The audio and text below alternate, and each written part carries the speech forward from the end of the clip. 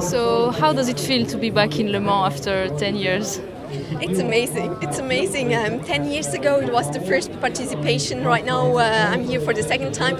I don't remember that much, so it's new again. And to start this long week with the scrutineering, it's already amazing because for the first day there are already so many people around. So it's impressive to be here. What difference did you spot last weekend on the track compared to 2009?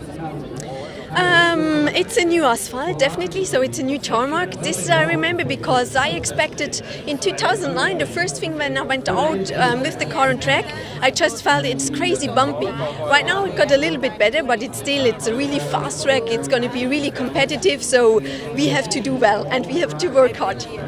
What advice did you give to your two teammates that are new in Le Mans?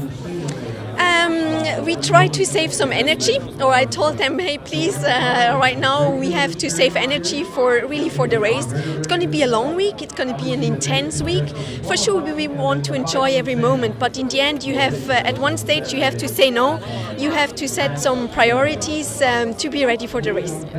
And what is your goal for this edition of the 24 hours as the only female drivers there? We want to finish the race. That's the first target we have, and we try to not to make too many mistakes, and then I think we can finish quite okay, let's say it like this, but first target, finishing that race.